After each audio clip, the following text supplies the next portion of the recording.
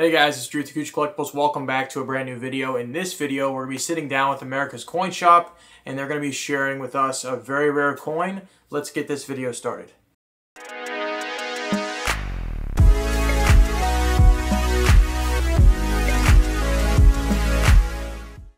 So we just got home from the fun coin show. It was a great networking event where we got to sit down with dealers, talk to them about coins that they're very passionate about. And so we got to sit down with Ben Brody from Witter Coin, America's Coin Shop, and they shared with us a really awesome $50 pan pack. And Ben's going to walk us through it, talk to us about it. These guys are top notch. They know their stuff. You keep an eye out for Seth and his team. They're always out to help you in any way possible. And so without further ado, let's talk with Ben. Hi, my name's Ben. I'm here at the Fun Show. I work at Witter Coin, and it's America's Coin Shop, and I've got something cool to show you guys. Alright guys, I'm looking at a 1915S Panama Pacific octagonal $50 gold piece. This is actually one of the nicest ones out there. It's an MS64, created by PCGS. It's got the green CC sticker. It's got a mintage of 645 coins, so it's pretty rare. It was actually struck in a 5-coin set right in San Francisco where our shop is located. It had the $50 octagonal, the $50 round, the 50-cent piece, the pan pack half, the $1 gold piece, and the $2.50 gold piece. So it came in a purple velvet tray for the World's Fair Expo in 1915. It was at the Palace of Fine Arts, which we're just about 4 blocks from. So we'd love to handle coins like these. They're incredible coins, and if you guys want to check this coin out, it's on our website. It's $120,000, but I think it's a pretty cool coin, the value grade. In 65, I want to say it's over $200,000. It's got great luster. What's it like working at Witter Coin? So Witter Coin is great. We get to handle amazing coins. Get to see some really cool coins. Get to work with great clients. Place coins like these and other coins into collections. Just a really cool atmosphere to be in. Travel to shows. We're at the Fun Show right now in Orlando, Florida.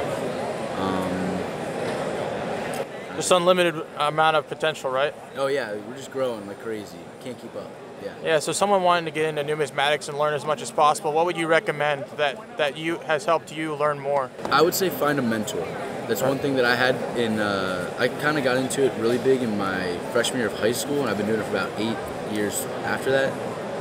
So I had a mentor, taught me everything I know, and read a lot of books. I mean, I had a huge library of probably 50, 60 books at my house, and I would just read. I was one of those weird kids, you know. Instead of playing video games, I read some books. But it really helps, especially like you go to a dealer, they don't really know a whole lot about, I don't know, Stanley recorders or something. Cherry pick a variety, and then you just go from there. You start making money doing that.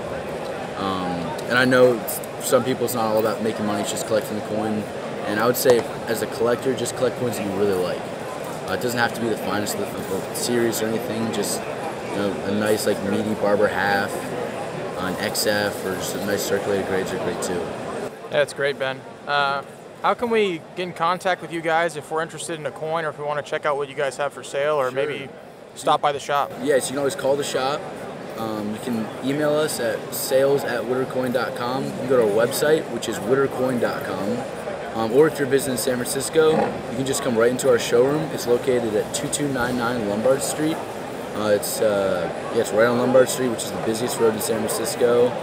It's in a great part of town. We have free on-site parking, and definitely check it out. It's one of the largest shops, I would say, in America for coins. That's great, Ben. Thank you so much for sitting down with us. Of course. Thank you.